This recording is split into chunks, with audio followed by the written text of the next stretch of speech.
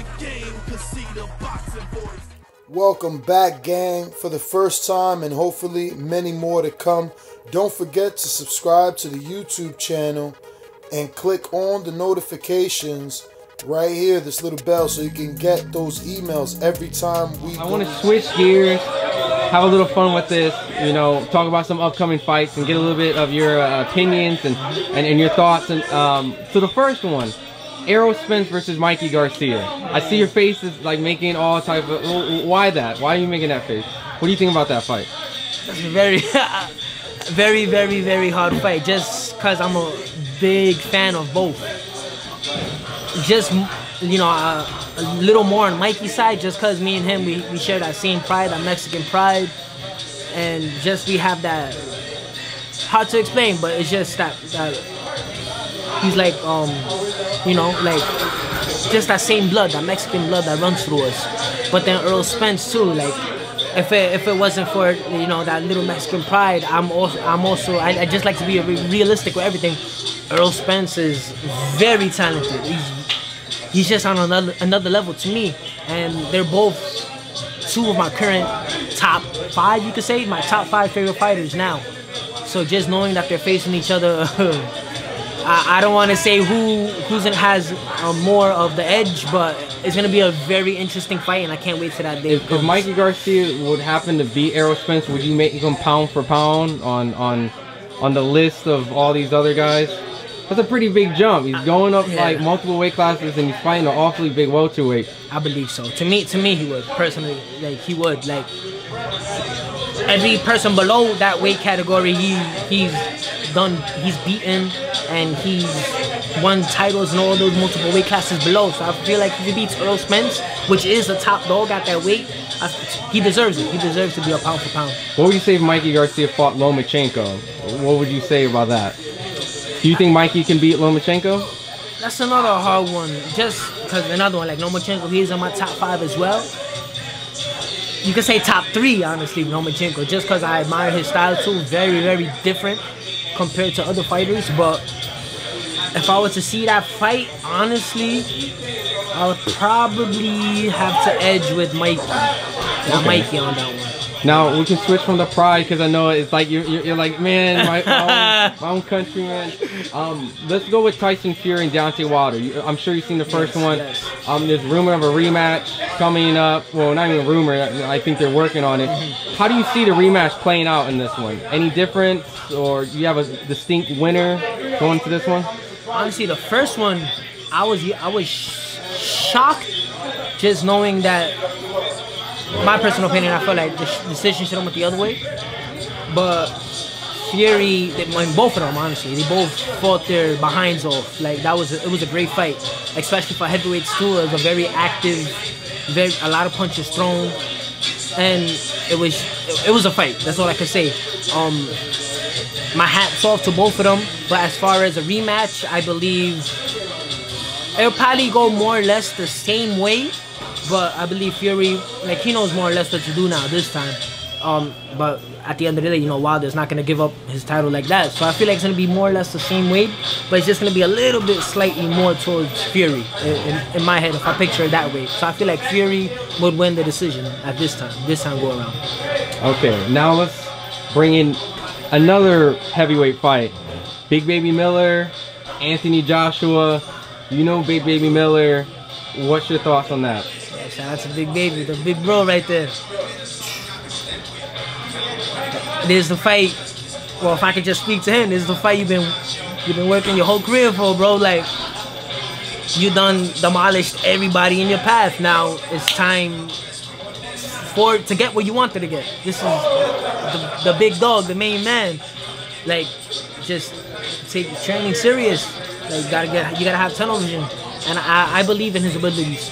I know what he can do, and I feel like if Big Baby just stay focused like he always has been,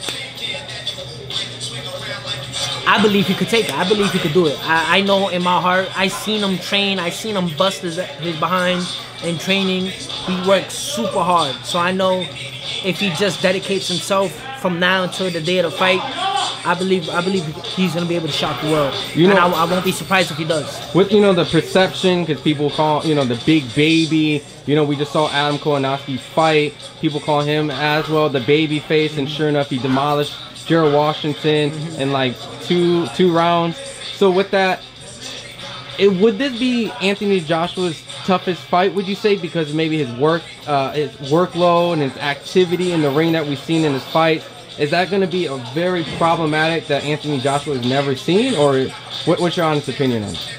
I like being honest. As far as me, my worry and my honest worry about this fight is Big Baby Jarrell being able to just take the crap from Anthony.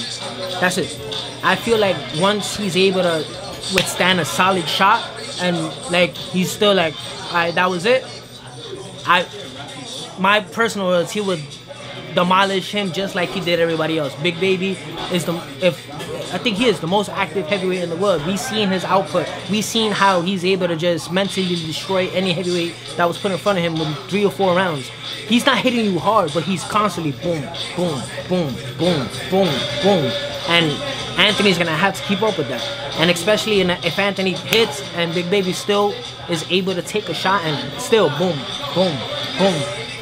It's only a matter of time before you're like, what the hell? Like, I'm hitting this man with everything I have. And and another plus, he's gonna have Big Baby's he's a heavy set man.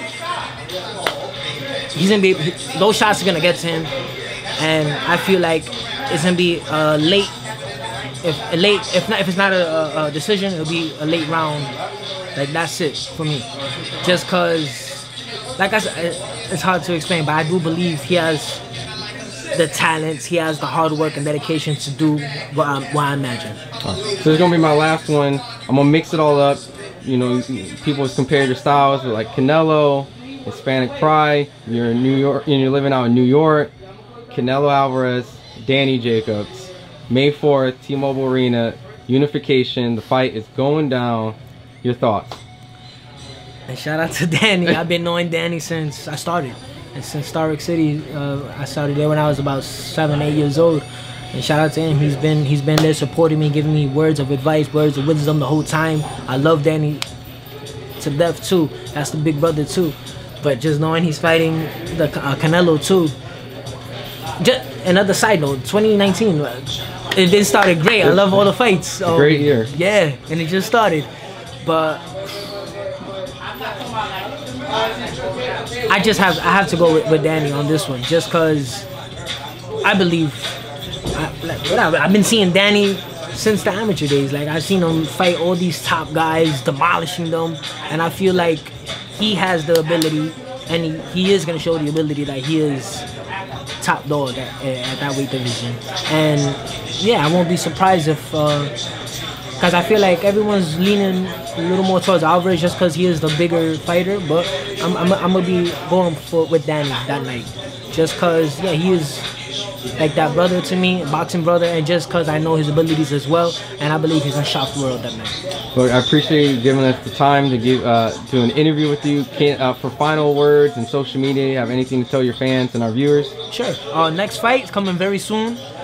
For everybody that was there in attendance the last fight, I hope I did you well. I hope I made you proud. I worked the hardest I ever did.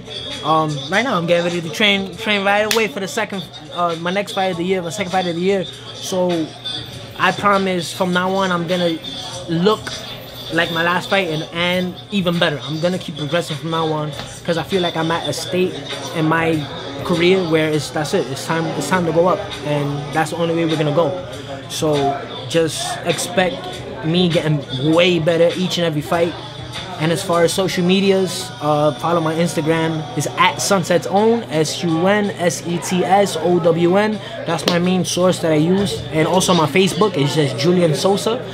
And that's about all. But I'm coming strong. Like, I got a point to prove.